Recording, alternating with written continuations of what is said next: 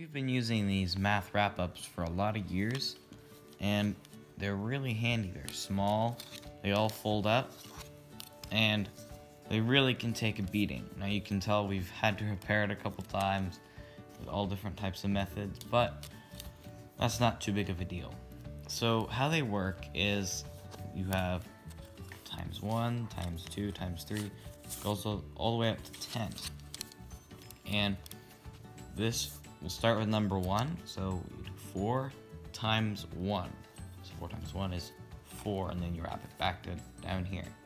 2 times 2 is 2, 12 times 12 is 12, and you just go 1 down every time you answer a question.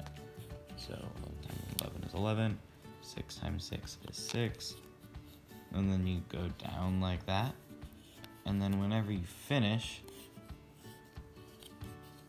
wrapping it up, and the cord's actually not quite long enough because we broke it, but right here on the back you can tell I have all the questions correct, because whenever I undo it you can see there's lines that tell you where all of them they should be going.